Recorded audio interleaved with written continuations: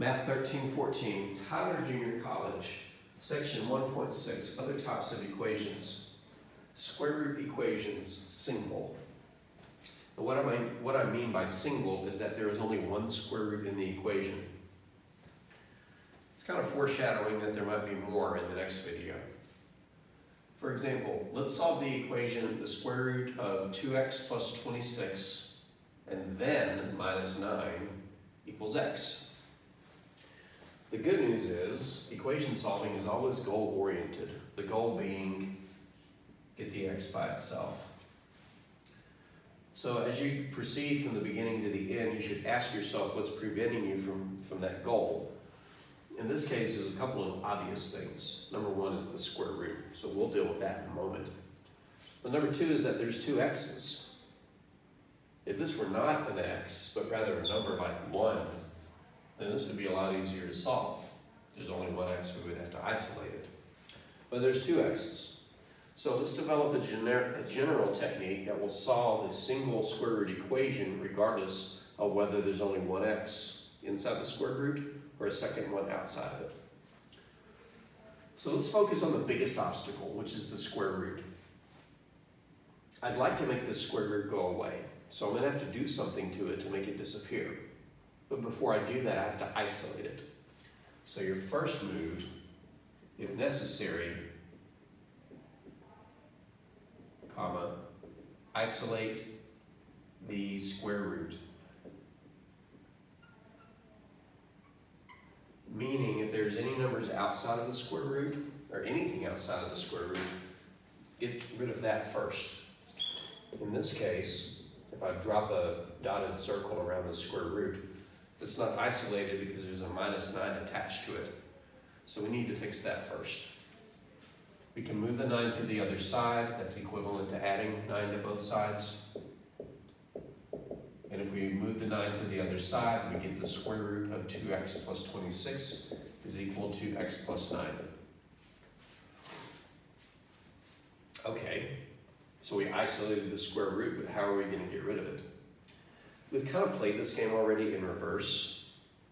In fact, we did some of it in the previous video when we had an equation with a square and we brought in a square root to cancel it.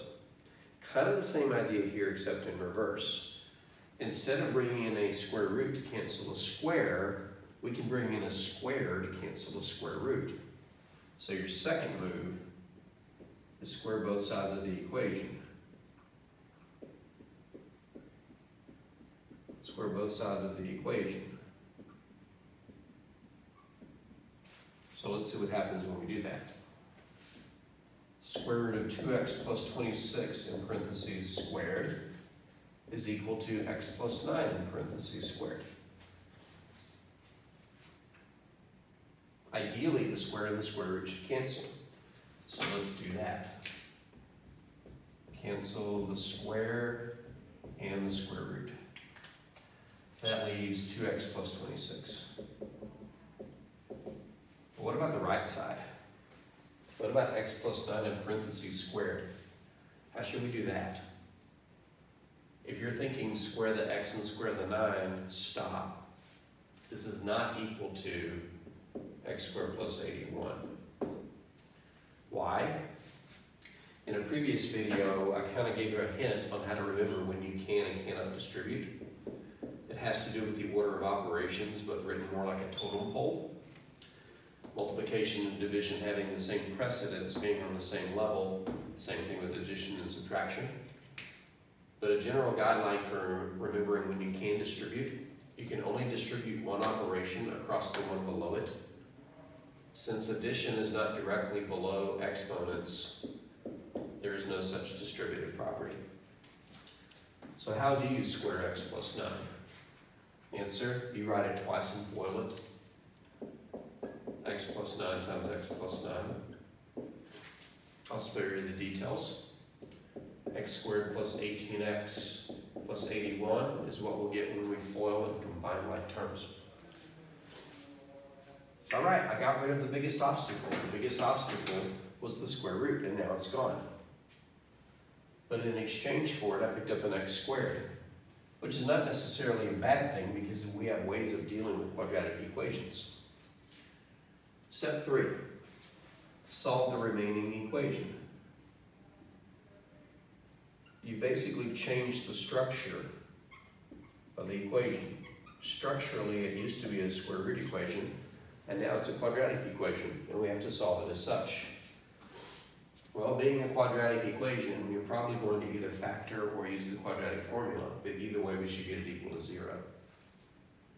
If we're going to get this one equal to 0, we should keep the x squared positive, so we'll empty out the left side by subtracting 2x from both sides and subtracting 26. That gives us 0 on the left, x squared plus 16x plus, looks like it's going to be 55. That doesn't sound right, except it is. And that leaves us x squared plus 16x plus 55 on the right. Feel free to use the quadratic formula, but I'm pretty sure this guy factors.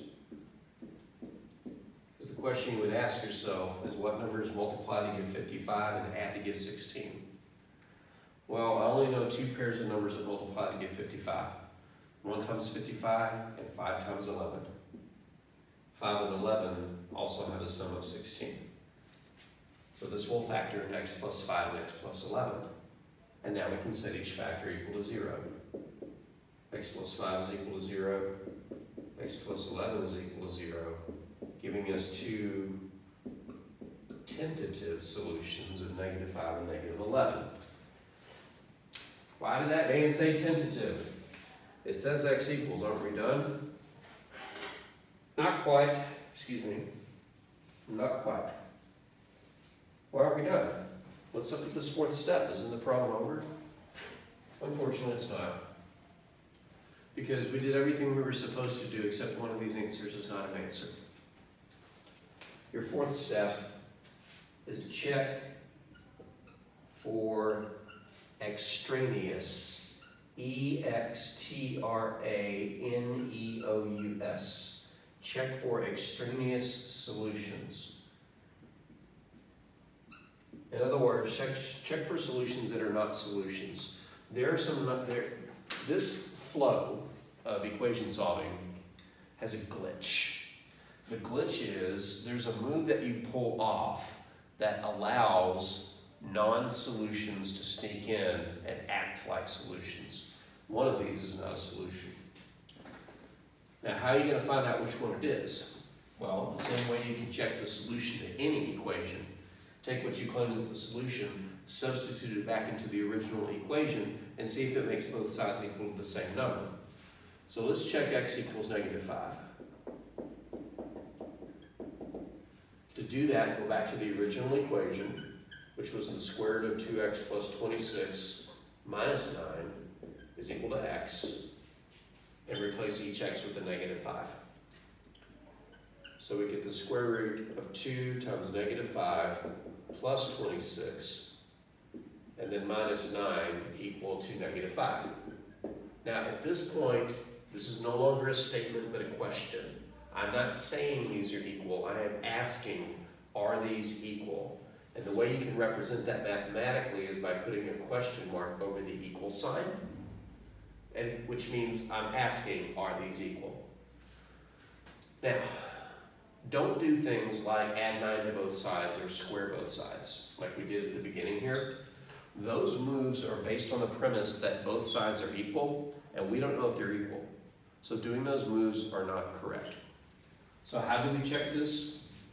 We have to work each side of this equation independently and see if we get the same answers. There's nothing to work on the right side, so it's just -5.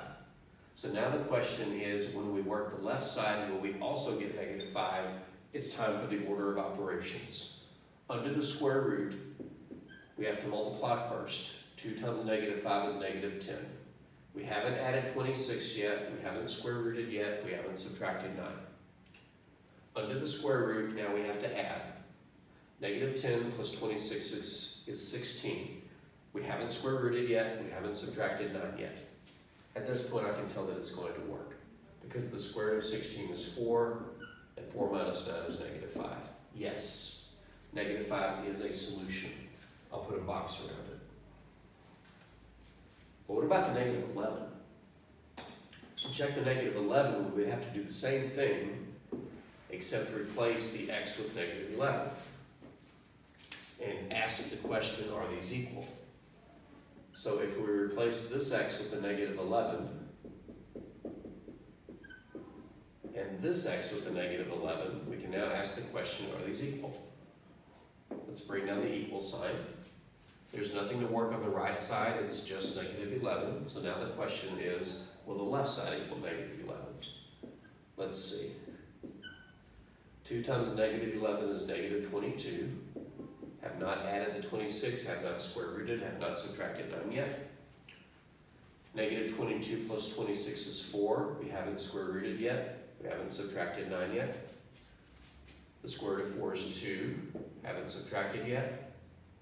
2 minus 9 is negative 7. Those are not equal. Negative 11 is an extraneous solution. So if this were a question in a homework platform, typing in both negative 5 and negative 11 would be incorrect. It might give you a warning that make sure you check your answers, but that's just part and parcel part of solving square root equations is checking the solutions. Just going to check the time on the video real quick, but I also want to mention why such bad answers, or why a bad answer like negative 11 snuck in. We did a move in solving here that was necessary but comes with a glitch. And that move was the squaring move. It was a necessary move in order to get rid of the square root. But squaring is unlike adding, subtracting, multiplying, or dividing. If you have two things that are equal and you add the same amount to them, they are still equal. For example, if you and your brother weigh the same and you each gain 10 pounds, you still weigh the same.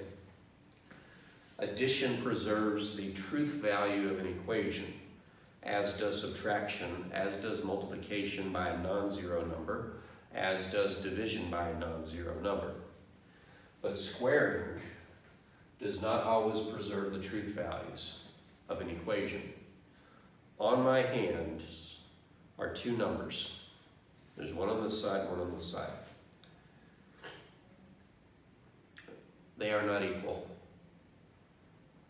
But when I square them, they both become 25. What numbers are on my hands?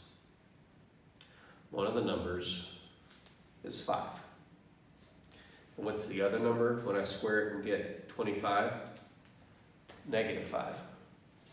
These numbers are not equal, but when I square them, they become equal. Here, these two expressions may not be equal, but when I square them, they might become equal. Remember the extraneous solution, negative 11? When I put negative 11 here, I ended up getting 2. But when I put negative 11 here, I get negative 2. 2 and negative 2 are not equal unless I square both of them. So, squaring both sides of an equation can take things that are different, things that are not equal, and make them equal, giving the appearance of a false solution at the end. So you don't make a mistake when you get an extraneous solution. It's just part of the solving process. Unfortunately, it's a necessary move in solving square root equations to check your solutions.